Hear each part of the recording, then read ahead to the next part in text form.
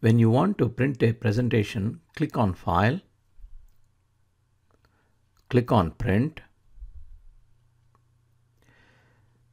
By default, all slides will be printed from the presentation, but you can select slides to print or print only current slide or print a custom range.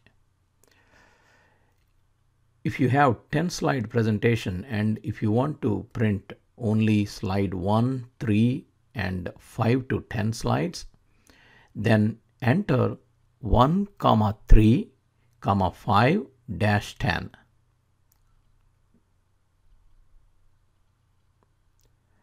Now you can see only slide 1, 3, 5, 6, 7, 8, 9, 10 will be printed. You can select if you want to print one slide per page or like a handout, multiple slides per page. If you select 6 slides per page, you can see how they will be printed. You can select to print only one side of page or print on both sides, either flip pages on long or short edge.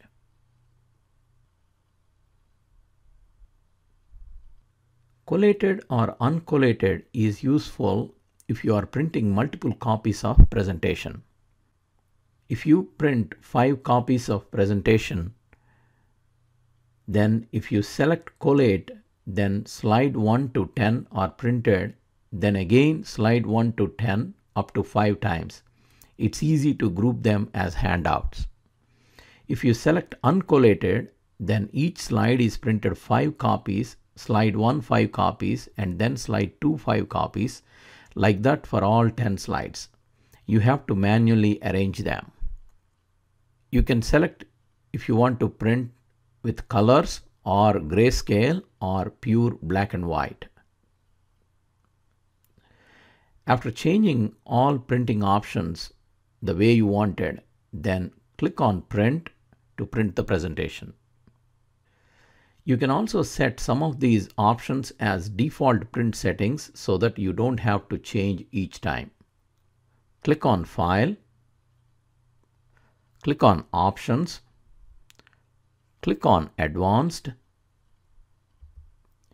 scroll down to When printing this document. The default is to use the most recently used print settings. Select Use the following print settings.